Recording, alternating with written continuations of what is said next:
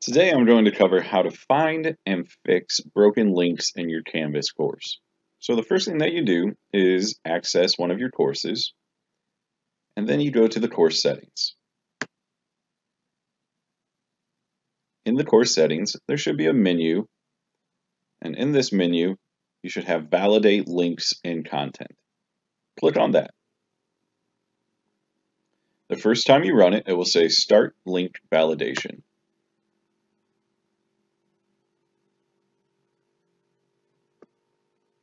Once it's done running, it will return all broken links in your course.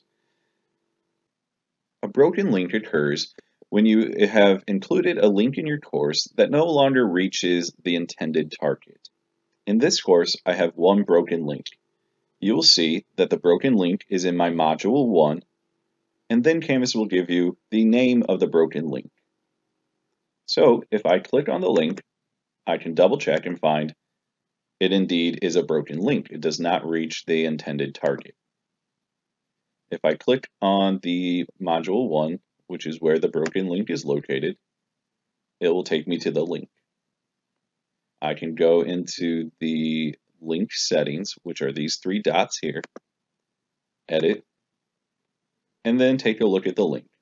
So for this example, it's an easy fix. There's a superfluous 2, which I can remove, and that is the correct link. So I will update.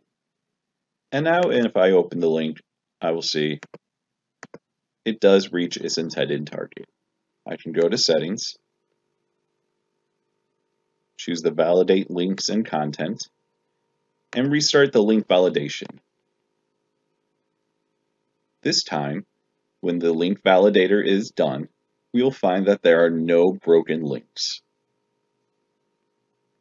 No broken links.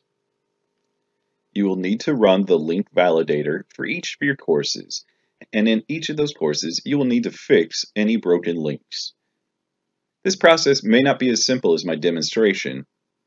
You may need to find an alternative link if the link to your resource is no longer available.